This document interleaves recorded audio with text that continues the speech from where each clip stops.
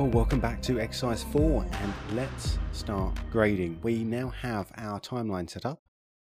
Let's come down to our color tab down here. So this is the place where all the action happens. So we've got our, at the top, let's have a look through the UI first. So we've got our viewer up here, and this is going to be useful not just for previewing how our timeline and grade looks, but also for taking a look when we start looking at windows and qualifiers, basically secondary color correction. There's going to be a whole load of stuff that we're going to be doing in the viewer up here. Just as at the top, we can see the project name and the session name. We can also see the clip timecode up here as well. And down the bottom, we can see the timeline timecode down there.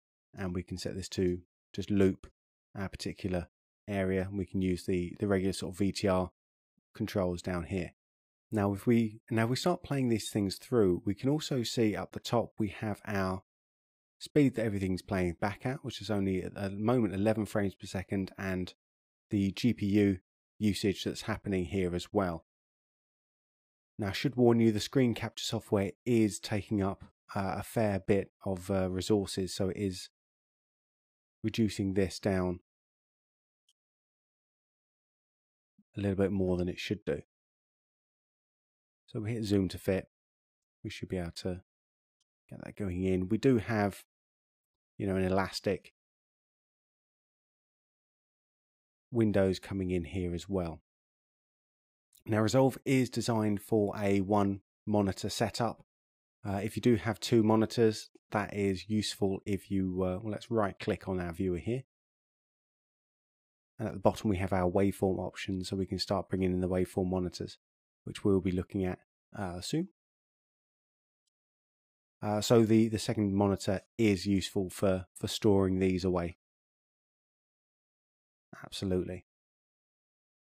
Cool, then coming over to the right, let's bring that in there. Coming over to the right here, we have our still store and our power grade and also our memory buttons down here. We will be exploring these in future sessions. Incredibly important, incredibly useful. And moving over to the top right, we have our node graph. So this is where the magic happens. So instead of having rooms as we do in Apple Color, we have nodes.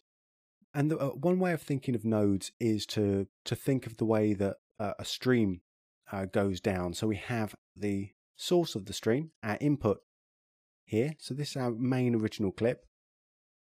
And it follows the line of this node down into our first node. And whatever we do with this node, whatever color correction effects we put on this first node, it will then move that downstream to our output here. So let's say, for example, let's not look too much what I'm doing here. Let's just add a very, very visible tint on this first node here. And I'm going to add another node. And I'm going to add another node afterwards. You can see that the input from on this second node is coming directly from this part of the stream here.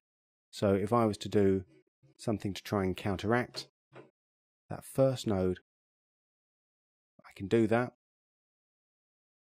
And then the sum of both of those corrections will then feed into our output. If I turn off my first node here, I only see the corrections that have been done on the second node. So the secondary node is very, very blue. The first node is yellow. And between the two of them, they cancel each other out. So it's a way of putting multiple effects on a single clip. In much the same way that in color we could use the primary in and the secondaries.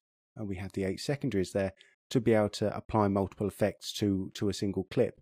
Here we don't do that. There is no sort of distinction between primary and secondary nodes. They're just transformations, they're just nodes. And as we progress through this course, we'll be seeing the importance of these nodes more and more. And it really is a very, very flexible and powerful way